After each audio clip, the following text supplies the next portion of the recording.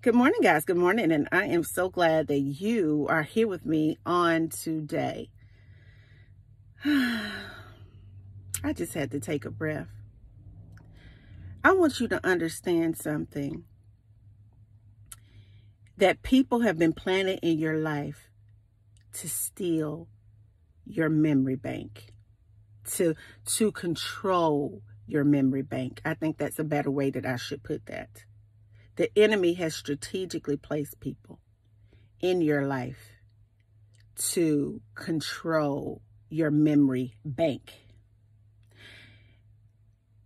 The devil does not want you to ever understand how to fully function in this dimension.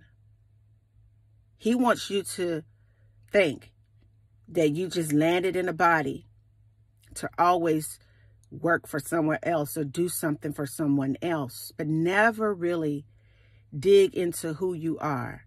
I want you to understand that within the human form of whatever year you were born, you're the best version of that year in that form. And with every year, you're supposed to learn more about you.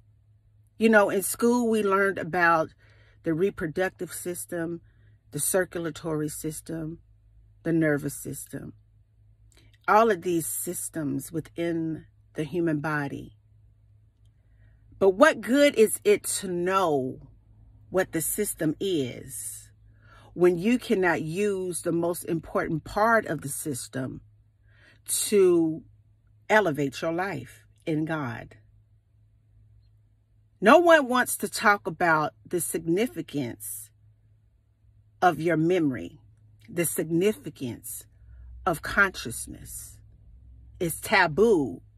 The devil doesn't want you to know about it because he understands that if you could ever get into your nervous system and begin to kind of pull back the way that the human mind and brain works, and how it's all in connection with the heart center, and it flows down into the solar plexus of you, your belly, baby.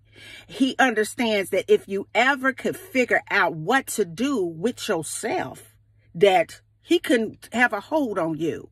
See, some of us are held captive by memories of our upbringing, memories of maybe our parents not being there, memories of things that may have happened to us in our childhood, memories of things that may have happened to us in the past few years, memories of things that consistently just push out into our central nervous system that causes us heartache and pain. Just memories of certain things that cause us to be so wired up on the inside that we don't know how to relax. It's just a memory. The devil is using your memory, honey, to control your bank, control your spiritual bank, control your mental bank, control your physical bank, and to control your financial bank. I want you to know that he has declared war on your memory bank.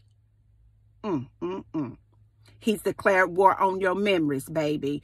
You can't even get where you want to get in life because you still blaming your mama and your daddy for what they did to you 30 years ago. You can't even get where you want to get in your life because that situation that didn't work out with that man or that woman haunts you. And so it has left a stigma on your mind to make you think that all men are bad or make you think that all women are bad. Honey, you can't even find love because of no memory bank. You can't even begin to imagine how it would feel for you to really sit down and just be still and just listen to God. Your memory bank, honey, stillness makes you feel sad, and it makes you feel depressed, and it makes you feel anxiety, and it makes you feel hopeless and worthless because the enemy has attacked your memory bank. But I'm just here to remind you, that I come in the name of Jesus Christ, because everything that I'm doing up in this dimension, baby, it ain't even about me. Wait a minute. It's about the one who sent me, okay? I am here to do a significant work work, for the kingdom of heaven, to let you understand that you are under spiritual attack,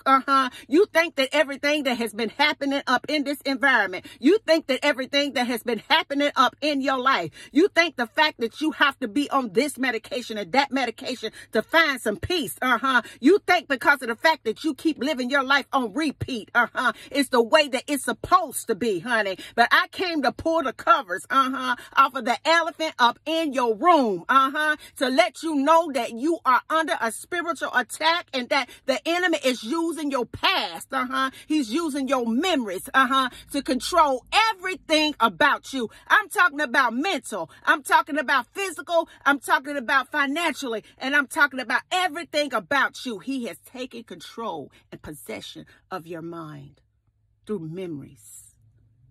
The memory bank. The memory bank of a broken heart. Man, every time I get with someone, they leave me, just like my parents did. The memory bank of struggle. You know, we don't come from an educated family, so we'll never have anything. The memory bank, that's just for people that luck up in life. It can't be for me. He's controlling your memory bank.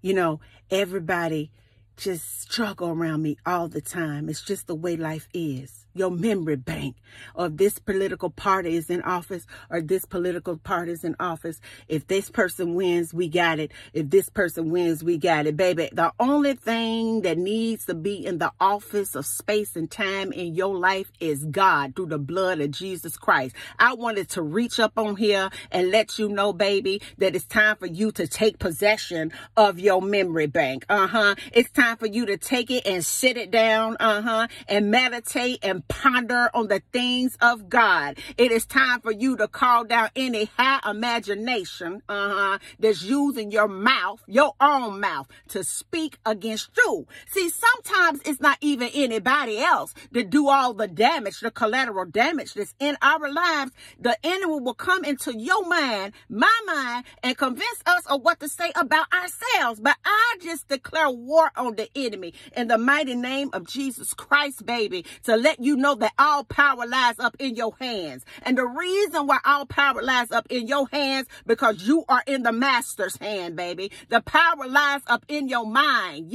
because that memory will get you out of a mess or into more mess. I want you to understand that it's time for you to understand how your mind be working. I want you to understand it's time for you to understand how the mind and the heart is in a relationship together. I want you to understand that there's more neurons in your stomach, baby, that sends a signal up to your mind to tell you what to do. I want you to understand that God put you into a body, not for you to misuse your body or get somebody. That God put you in a body so you can educate yourself about your body, so that you can push the kingdom through. I said it's time for you to take your memory bank and work it in this environment.